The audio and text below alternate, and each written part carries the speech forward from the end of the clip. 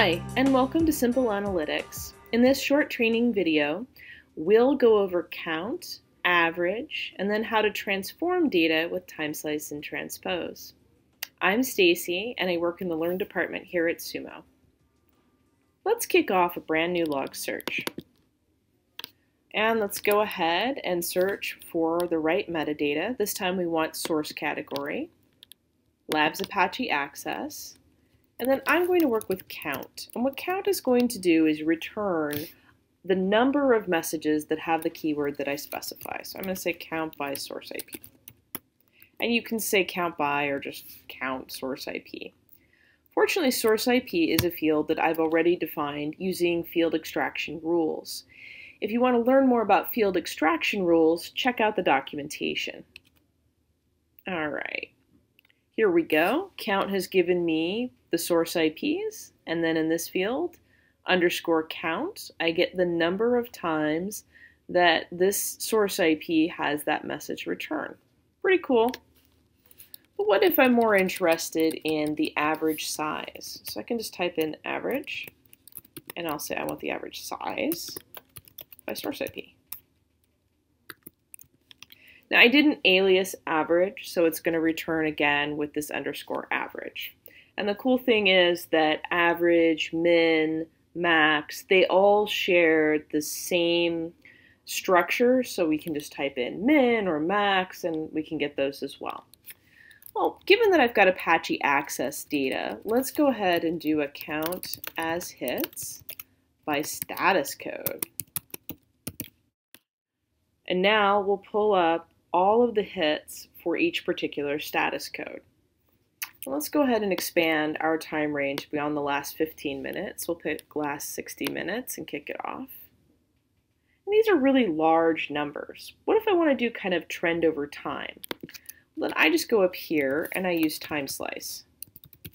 And what timeslice is going to let me do is pick the buckets. For the duration of the data that I'm looking at, kind of what buckets do I want? Well, I want to see the trends over time, so maybe 5 minutes, about 12 time periods. And I need to pop in underscore timeslice, comma status code.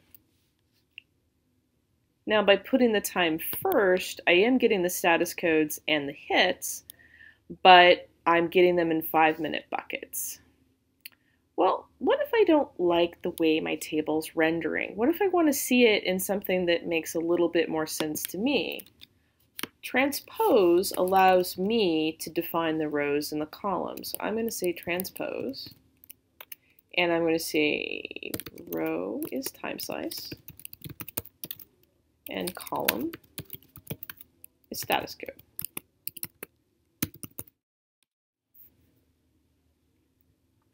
Hey, now this is something that looks more like what I want to use. At this time, where were my greatest error status codes? And then at another time, where are these messages coming from? And this sort of data you can see with other tools, but what I like about Sumo is you can go ahead and just click.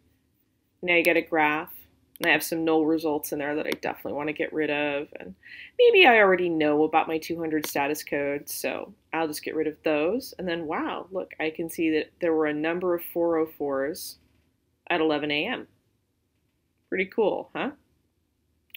All right, if you want to learn more about how to use transpose or how to use timeslice, the homepage has a link to learn.